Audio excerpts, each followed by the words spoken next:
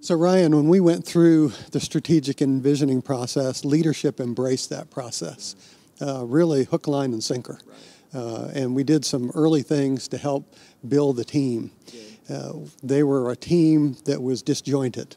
They had never been in a team like this before. They knew of each other, but they actually didn't know how to work together. So part of the process is actually helping them learn how to work together. So it's a fun experience to do that, and we do funny things.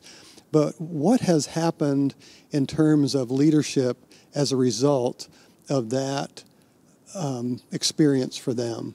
You've talked some about change. You talked some about that they embrace that. Some of the leaders actually left along the way in the process. But the fact is that there's a remnant, if you will, of leaders here. How has that changed them in the fact of their ministries and their service here at the Mount?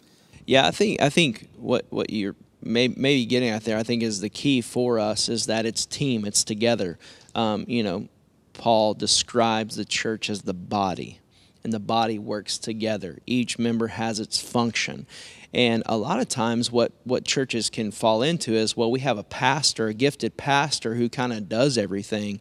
And I heard this last week, and that the church isn't an assembly with a gifted pastor, but rather it's an assembly with gifted people.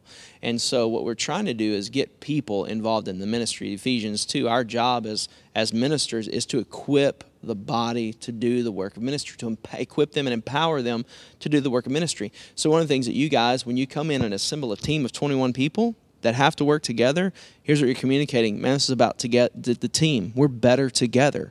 And so that is something we've tried to celebrate and remind even our staff that we've brought on. Hey, we're not calling you in to just do this ministry and make it happen. We're calling you in to lead a team to make this ministry happen. And so that is something that we have to fight against too, is solo. We have very gifted staff, and let's be honest, it's easier sometimes just to do it and not involve people. So we have to fight against that. I have to fight against that. All of our staff has to fight against that, and bringing people along, discipling, mentoring, leading others. And so that's really a critical point of where we're at right now, is continuing to empower our people, to equip our people, to bring others around us. And so I would say it's not just, lay leadership that need to understand that, but even our called staff, we're having to remember that. We moved to an elder model, a plurality of elders. And so that's from top down.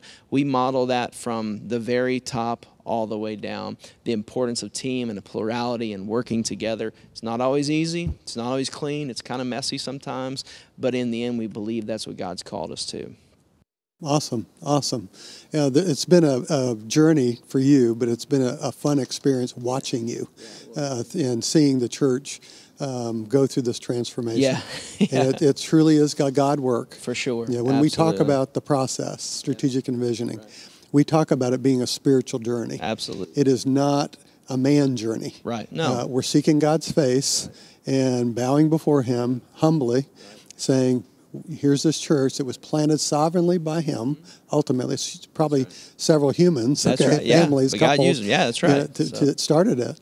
But the fact is that He then progresses it through the work of humans like ourselves, and uses us in our giftedness to see the body become fully functioning. That's right. Followers of Jesus It's His Christ. body, but He uses the people, and that's I don't know why. God could have done it some other way, probably would have been better, but He knows what He's doing. He knows what He's doing. That's right. It's a joy to be part of the journey, and I would tell people, the Malphurs group is not like a plug and play. Don't you wish it was just, hey, here it is, plug and play. It's not how it works. It's not, revitalization in a box that you have to really tweak for where you are. And that's the God aspect, working along with the human aspect here of doing His work.